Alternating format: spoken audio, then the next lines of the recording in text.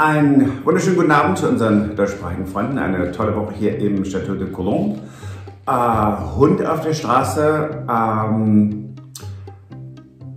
tolle Besucher und es ist 18 Uhr und es ist trotzdem noch Licht draußen.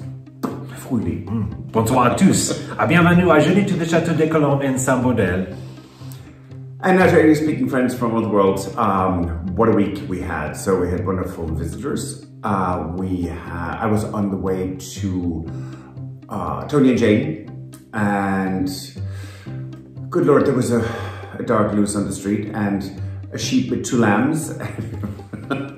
And it is 6 p.m. here, and look behind us, it is still daylight. Yes, spring is coming, so that's fantastic. So it was really quite a week. Very unusual week. Yes.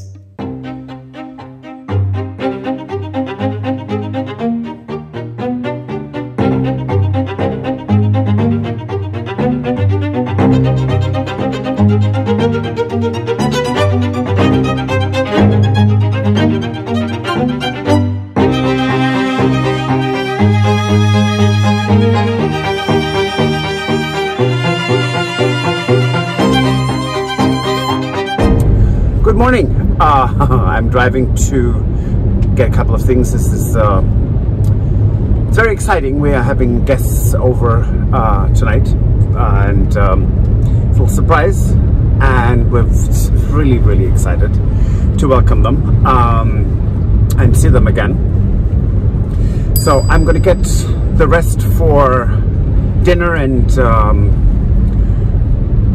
the chateau is pretty much ready for them to arrive. There's always something to do. However, that does not mean that the restoration is any further. Anyways, have a good day.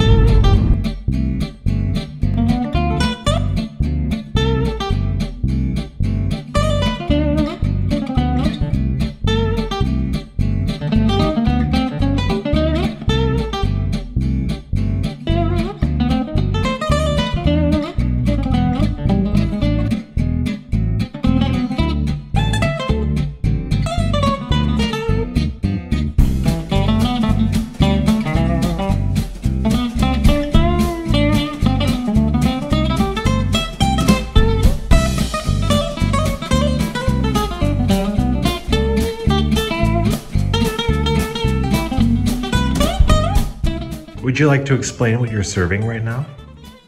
Not really. I think you should.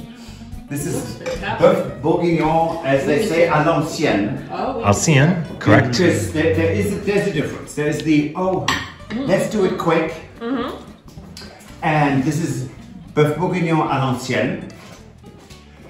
This is cooked for about 10 hours. Oh my goodness. It looks amazing. It smells amazing. And there is no broth in this. Okay.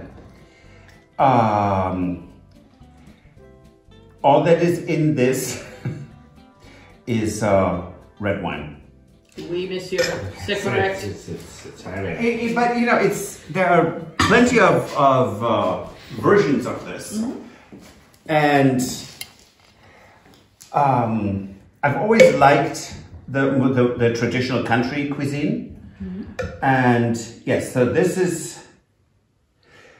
marinated for 24 hours in red wine, and then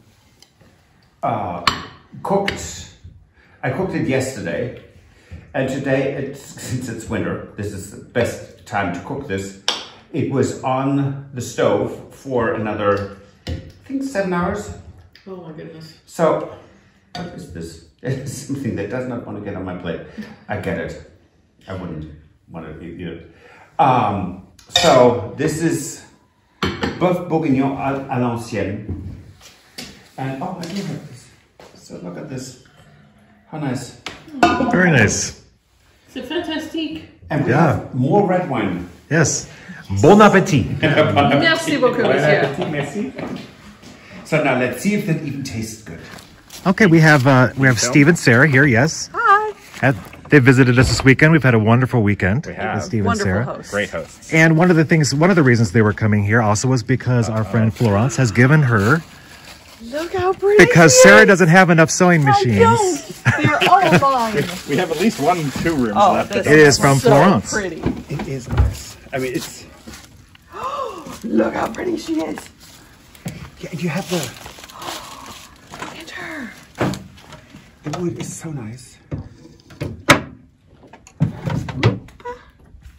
Oh, okay. I don't know this one. Yes, and now down and... Can you move the cord from? Thank you. Ooh. There. There we go. There we go. Oh, look at the little light on the back. Borletti, yes. Sounds Italian. She's so pretty. Look how shiny she is. Thank you. Sure. Isn't that gorgeous? Florence, I love it. yes. So gorgeous. What else is in the cabinet? Oh, yeah, that's a good question. How does the cabinet open? Does the cabinet open? It usually opens. I feel like there should be a key or a latch or something. Is there a key? Look at the back. The back... Florence is extra organized. Yes, she has the key, and she told me, see it now, remember, that she taped it to the back. She did indeed. Oh, and there's the hole for it. There's the keyhole for it. Okay. Okay, it came to me. All right. Maybe that way. That doesn't seem right. There we go. Almost there. I can feel things happening. Ah. Now it needs to lift up. Oh, Yeah, it's not the best. Not No, the I surface think for it's the it. uneven floor. I'm careful. I don't Oh, want look to at scratch that. it too much. Oh, With a flywheel in there. Yeah. Fantastic. So it is a treadle, and it's got the treadle cord all ready to be reattached. and that is wood. Oh my gosh. It looks like metal, but it is actually bent wood. Oh, Yes, this right here. the shelf, It is. yeah. That is. That is Yes. It's a veneer. Yeah. Look at the pedal motion. Oh, wow. And then ironically, I guess the electrics are actually for the light that's on the back. Yes, okay, so this is definitely for the light. But No, I think they've added an electric engine to it. I think Looks like maybe it. that's what's happened. Yeah. Oh, cool. So she's very transitional. She started as a treadle machine and worked her way up to being a fast electric lady. Oh my gosh, it's so pretty. Awesome. Well, thank you very much, Florence. Sure. Thank you Yeah. guys very much Yes. for Really sharing. appreciate it, guys. And Florence, yeah, of course. Yeah, And she is really pretty. We didn't look at her. yeah. She is really pretty. Are you sure? Are you sure we're taking it home? Yes, absolutely. Absolutely. Now that you had a chance. There is a difference between liking Yeah. sewing machine and loving sewing machine. Right. I like this. All mine. Yeah. Sarah loves it, so that's where it needs to go. There's no question about that. All right, let me help. We had a great visit with Steve and Sara. Yes, yes, it was a lot of fun. late. Yes, yes, and in case you don't know, they have a YouTube channel. It's called Manor and Maker. So check that out, and there will be a link to it in our video description. It was fantastic. It was, and we also want to, and they also would like to thank Florence for the lovely gift that she gave them of the sewing machine. Yes. So there was it was so much fun. So thank you for being here with us, Stephen and Sara. And it was we laughed a lot, and it was really enjoyable. So check them out, please. We got a wonderful gift from Sara, and it's a great time because it has all to do with sewing and cooking, which you're doing a lot of as well. yes. So Sara made us aprons. Yes, Thank you, Sara. we love them. Thank you. Last Sunday, I was invited, or we were invited to Sunday lunch at Tony James. Stuart couldn't go. He had something else to do, so I was driving, and there was a car coming towards me, speeding like there was no one's business. I mean, really, it was bad. And it's swerving, and I wondered why the car was swerving kind of in front of me. And then I saw there was an English setter running next to the road, almost run over by this car, and it was mortifying. And of course, immediately I had to think about Nessa being gone for 9 days. So I just hit the brakes, turned on the hazard lights, and just talked to her and opened the door, the back seat, and she got in the car, and so I drove to Tony and Jane, brought in the wine, and I had some more jam for Jane, and said, by the way, I just picked up a dog. I'm going back to the chateau, dropping off the dog with Stuart, and then come back for Sunday dinner, which I did.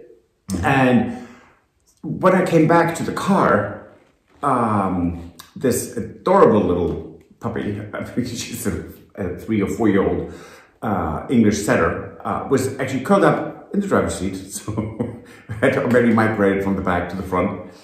So I moved her over to the passenger seat, drove back, and we made her comfortable. We fed her, Stuart got her water, and we had her in our private salon so that she could, you know, get some rest, get some me time.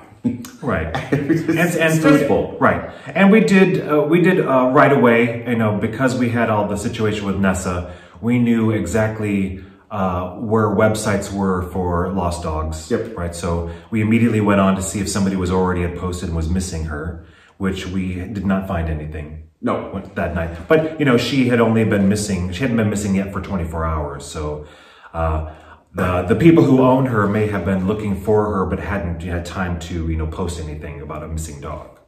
Well, and then Jane said to me, well, maybe this looks like an English setter. Maybe it's Nala that is a dog that they knew, or they knew one of her sons. So, the dog. And so we tried Nala, and Nala didn't react to Nala, but it's also, we are two non-native French speakers, so she might not have heard the Nala she was used to. In any case, slept on the bed with us. She was absolutely sweet, wonderful. And next day, Claire came over, and this whole little avalanche started. And by that day in the afternoon, the owner came very teary, incredibly happy that she was well taken care of and safe. And we could so relate to this because when Nessa was gone, it was just terrible. So we were grateful that we could give her a home for 24 hours and that she was reunited with her owner, and it was really sweet. Kind of cry.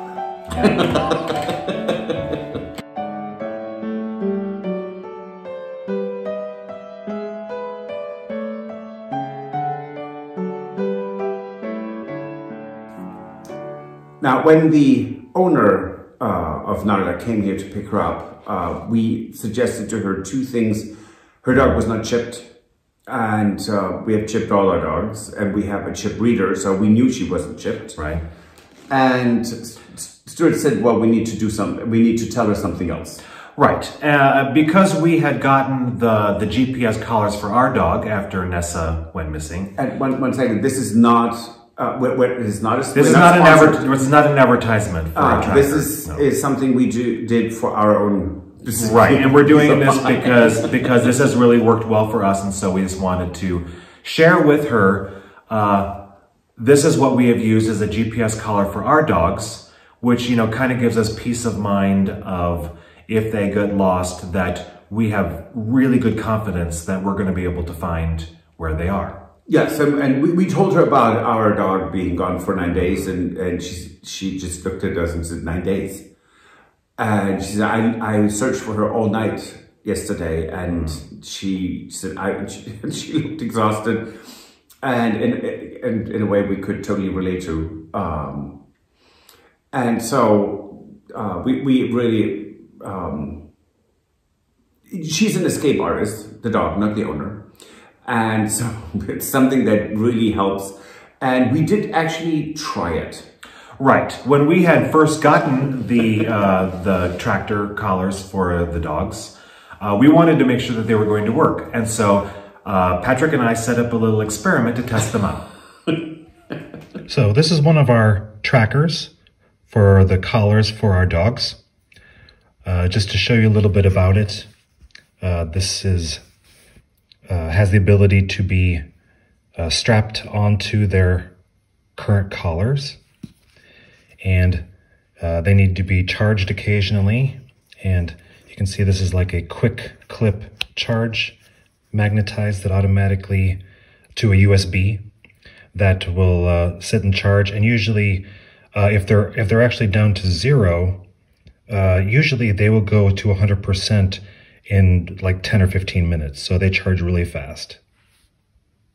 While the dogs are eating, we are going to do a test on the tracker just to see how well it's going to work in a real situation. So Patrick has taken the tracker for Luna, and he is heading out somewhere, and I'm just watching here. I have the app on my phone. It shows like a satellite view of our area.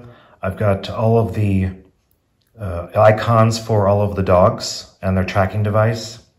And it's got a circle that shows what is considered the safe zone, that if they travel outside of that safe zone, then we get a notification, and then we can start to follow their tracker to locate them. So right now I'm just waiting for Patrick to take off.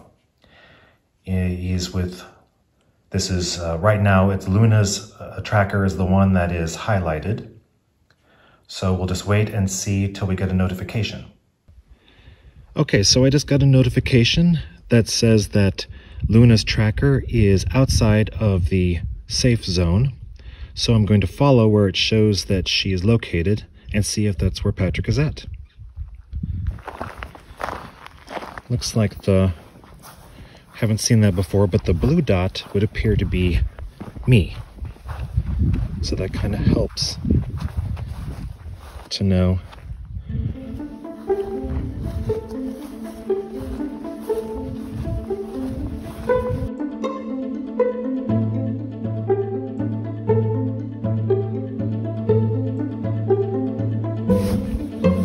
Hello. It doesn't work. Okay. Well, you found me. Yes. So we knew it was going in the right direction. Yes. Yeah. It took me a little bit. It was showing first that her signal was coming from inside the barn. I was in the barn first. Oh, I was in that building. I mean, at the extension of the barn. Yes. So it was, yes. Okay. So it even shows it in the building. Yes. Okay. So it does work. Yep. Yay. Peace of mind.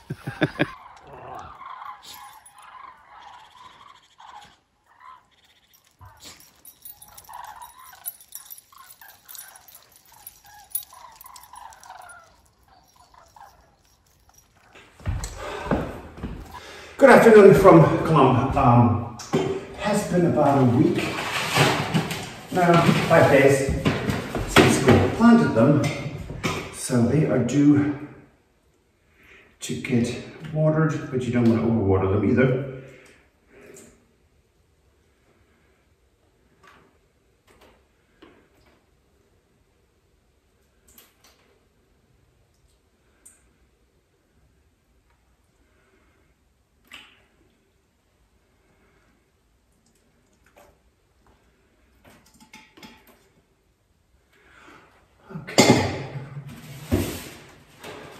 What I didn't finish saying is that I needed more water because I don't have a proper interior indoor watering can. And the problem with the big one that I used is it's sometimes a bit, well, it would rather flood than be helpful. So that's then not helpful. And they're all coming here, they look nice. So only one that looks like it's not going to do its job and grow.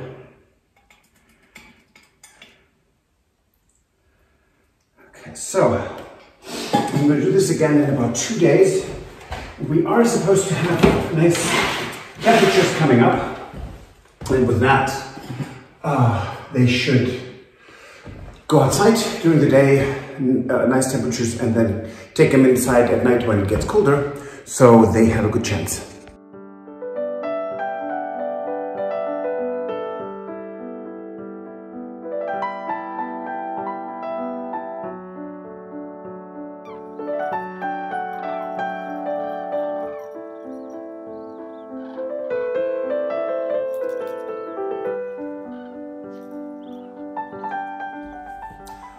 The cranes that we saw flying in the fall and we said goodbye to, they laughed at us. They said, why fly elsewhere? Because we can just stay here. They're still here. They're around here on the field. Sometimes we see them in the back.